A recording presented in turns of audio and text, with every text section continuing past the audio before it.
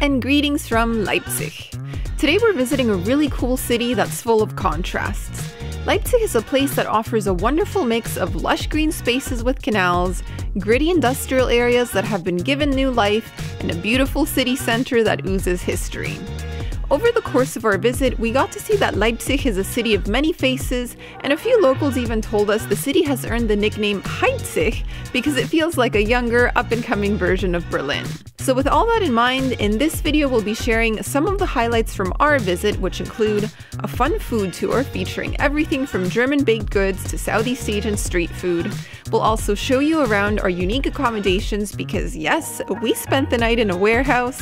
Plus we'll show you which beer to order next time you find yourself here.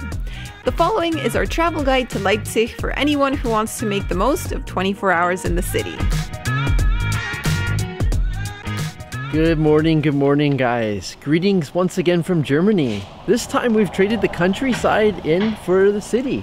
Yes. We are back in Leipzig. We sure are. Interestingly enough, we've actually been to Leipzig twice before, but it was always for conferences, so we've never really had time to explore and see what the city has to offer. So once again, we've got about roughly 24 hours here, so we're going to take you out, show you the attractions, show you the food, and we're bringing you along for the adventure. Let's do it.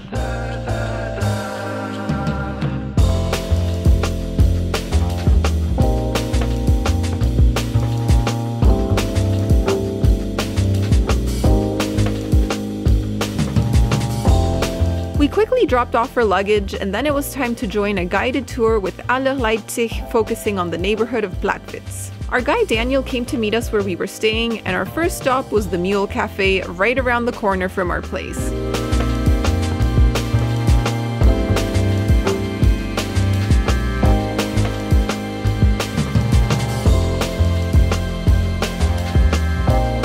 We sampled all sorts of baked goods here, including one pastry called the bee sting, which had toasted almonds. Plus, we also tried a lingonberry crumble that was simply delicious. And yes, we did order a few cappuccinos to keep us fueled for the day.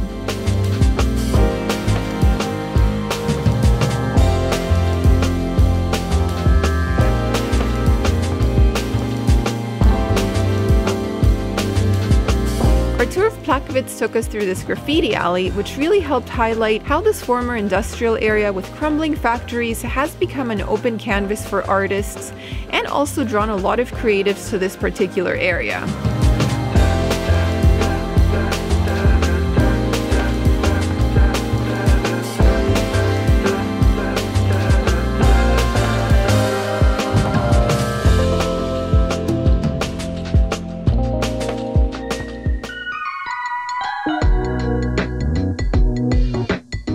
We also got to experience a very green part of the city, one that is dominated by canals.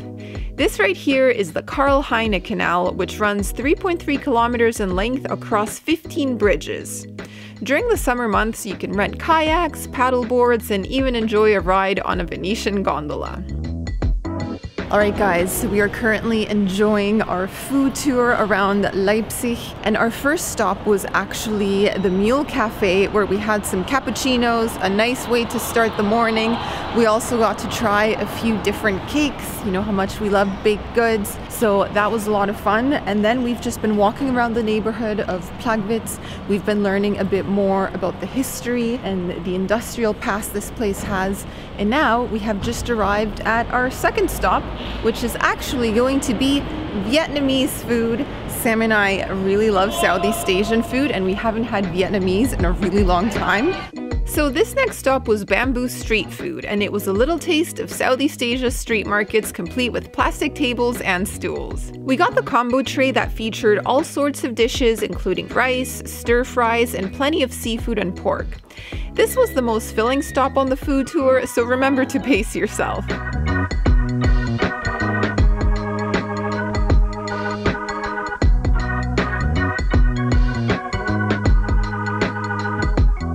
So we have made it to our third stop on this food tour. Next place is just right behind me. It is called Wraps. So we're gonna go inside, have a little bite. Sam and our guide are already ordering, so we'll see what kind of goodies we get to try here.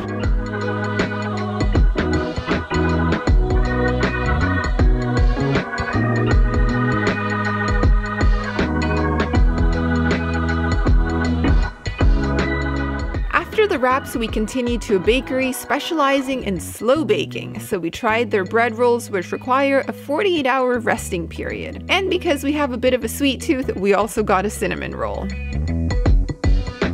Well, we just finished that fantastic food tour. Oh my gosh, that was so good.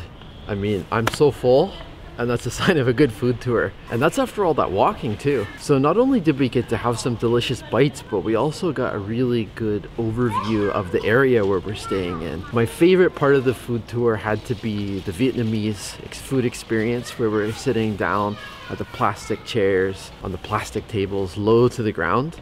It was very authentic. I mean, we also got to try like Italian food, different baked goods. Just such a complete tour and such a delicious foodie city. I didn't realize how much Leipzig is a foodie city. So you can come here and eat to your heart's content. Overall, I really enjoyed the tour, and it's a great way to just walk around on foot, enjoy some tasty bites, and get to know your surroundings a little bit better. So next up, we are showing you around what is known as Leipziger Baumwollspinnerei.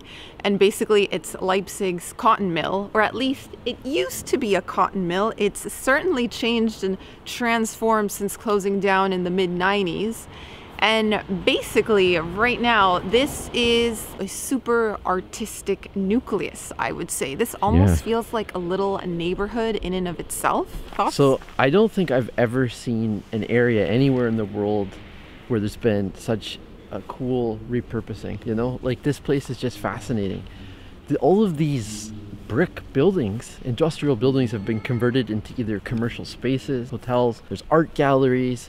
I see some creative businesses. I also see some event spaces. So yeah, there's a lot going on in this area. And it's kind of retained its arty, gritty edge too. For sure. If you enjoy taking photos, this is a really cool place to check out, not just for the architecture, but for a lot of the street art, the tags, the murals. We could spend half a day here, just going through and exploring the inside of the buildings.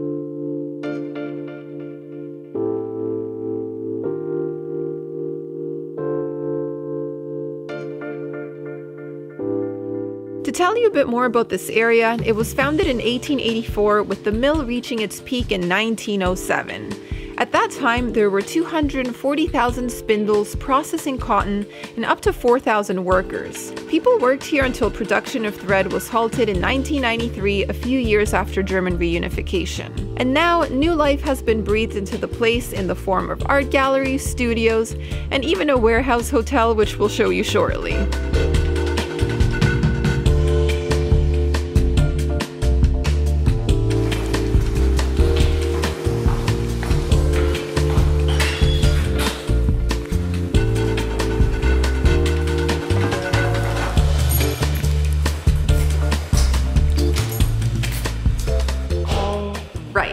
Welcome to Home Sweet Home for the night. As you guys know, we really enjoy staying in unusual accommodations when we travel. And I feel like this is a pretty special place right now. We are spending the night in a former cotton mill factory / industrial complex. So as you've seen, we've already shown you a bit of the exterior. There's a lot of brick buildings. And then when we were walking in, you know, you've got that rough industrial vibe as we walk up the staircases and down these hallways. You can hear yourself stomping. Yes, like it literally is a former warehouse. Yeah. But they have taken a couple of the rooms and turned them into guest bedrooms. The name of this hotel is Meister Zimmer. And basically there's no real reception. Like, you're not going to meet any staff. They just leave the keys for you in a little lockbox.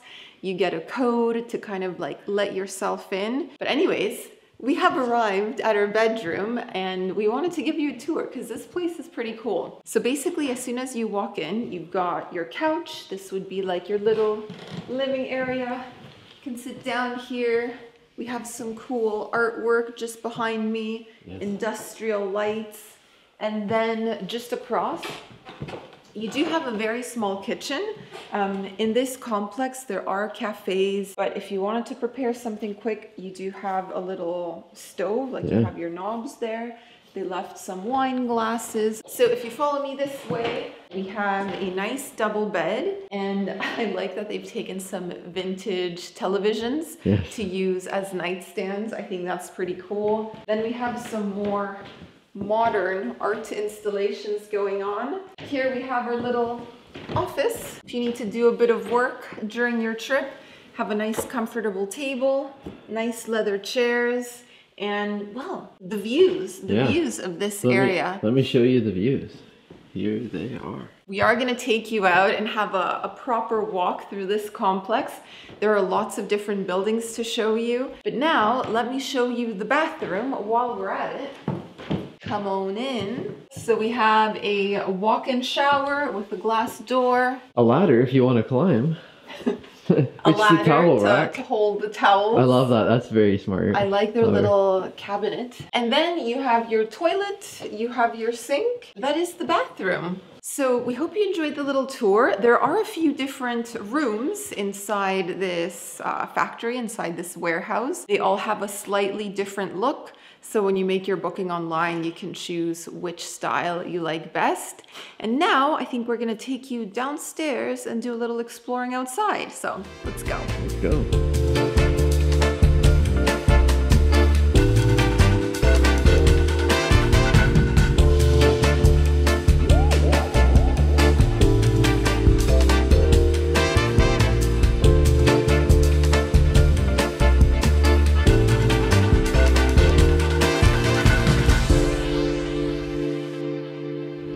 Dinner time, another meal. I know we've been eating a lot on this trip, but that's because German cuisine is just so delightful. So we hope you don't mind. But we're about to take you to dinner, and we've come to a place that is called Bayerischer Bahnhof. That means Bavarian train station. And this train station dates back to 1842. Apparently it is the oldest preserved headrail station, and it used to be a hub for tradesmen and travelers. Now it's better known for its food. You can see the restaurant over there. We're about to head in and order some delightful dishes and also try some beer later on. Stay tuned for the beer because there's something special coming up.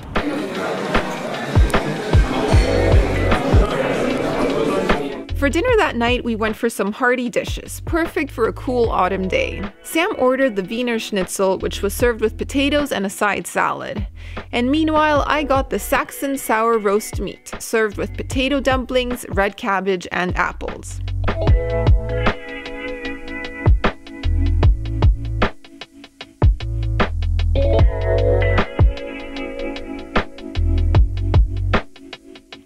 As for the beers, Sam went for the original Gose, and I got the Gose with raspberry syrup. But we'll talk more about the beer once we hop over to the brewery.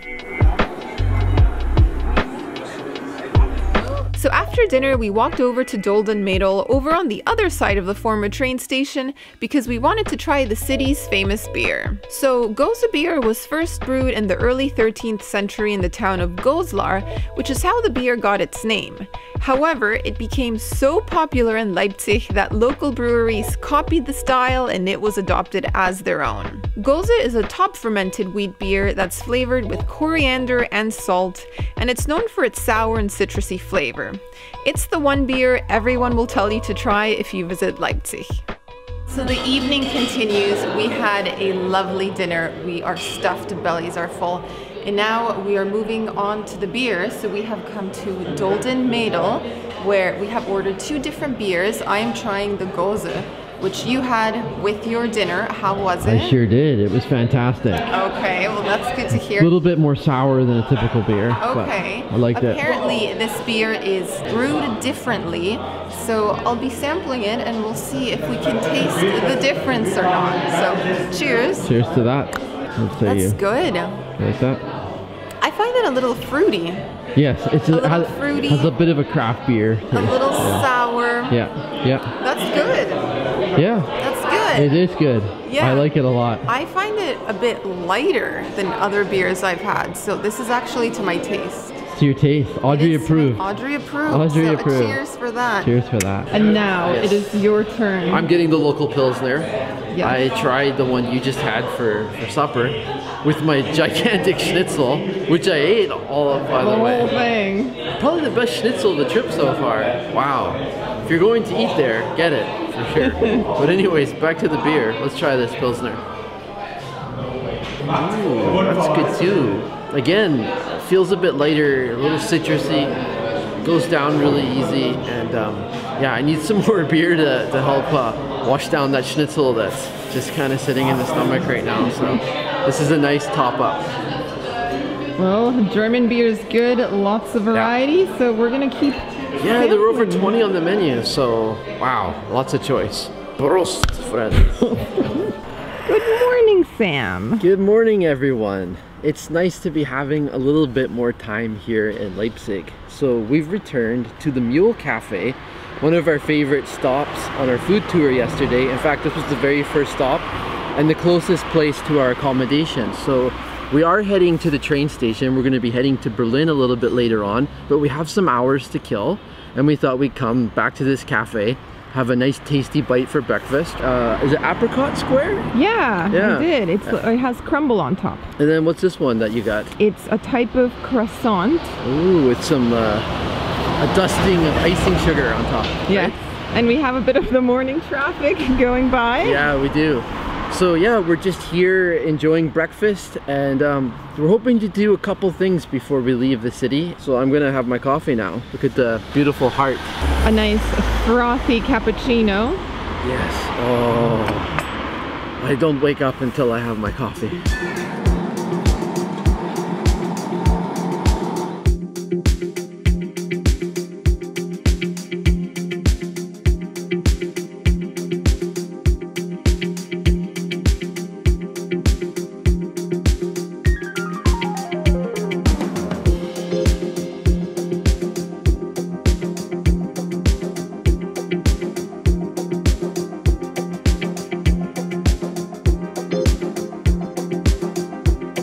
We spent our final hours in Leipzig exploring the neighborhood of Zentrum, which is the city center. Our first stop here was Mädler Passage, a historic shopping arcade that originally sold porcelain, ceramics, and earthenware. There's also a very famous underground restaurant here that inspired a scene in Goethe's Faust. So if you're a German literature enthusiast, this is a place to add to your list. Sculptures depicting scenes from Faust mark the entrance, so you really can't miss it.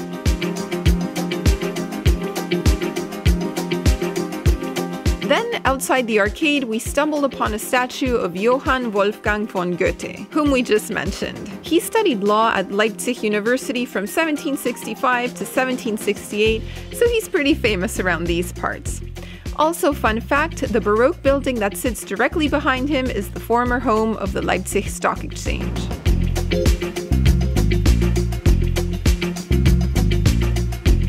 Because we had a train to catch, at this point we made our way back to the train station.